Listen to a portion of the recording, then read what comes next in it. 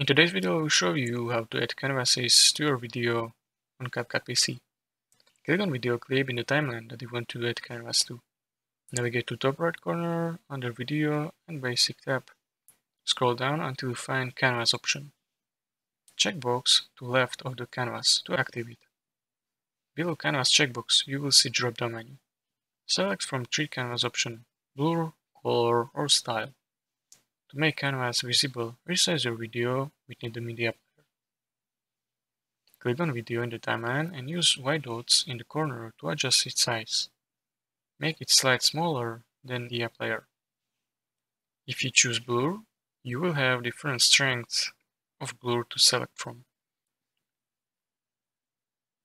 Opting for color, allowing to choose solid color from menu or use color wheel for custom color.